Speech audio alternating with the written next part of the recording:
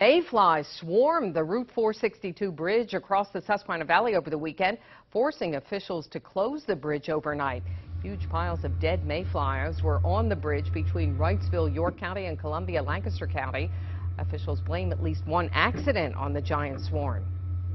I think what we're seeing this year and last is due in part to the new lights.